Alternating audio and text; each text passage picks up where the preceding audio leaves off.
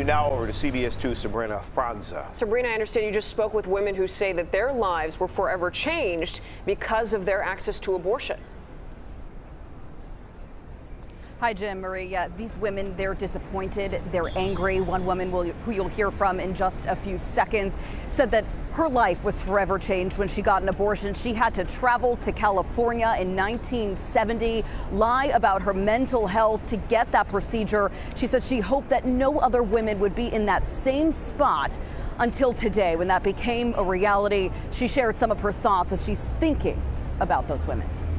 I'm sure that they're extremely scared. I mean, that's the thing, is that this whole attempt to make abortion illegal is really to suppress women, to basically put clamps on any kind of rights that women have gained in this last period.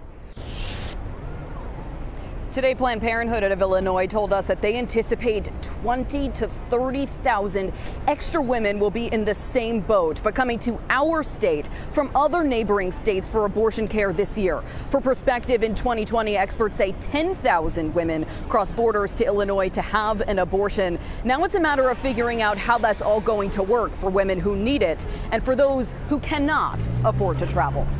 Black and brown communities, people living in rural areas, people with low incomes, people with disabilities, all the folks who already face the most barriers to accessing health care, including abortion, will be most impacted by today's decision. Mary Lori Lightfoot said she would look into more funding for health care providers like Planned Parenthood of Illinois and would look to have that included somehow in next year's 2023 budget. And coming up at 6, you'll hear from even more women who say 2023 might be too late. We're outside Federal Plaza. Sabrina Franza, CBS 2 News. Sabrina, thank you. Here's a look at some of the states where lawmakers have been very vocal about abortion rights. In Illinois, abortions are legal.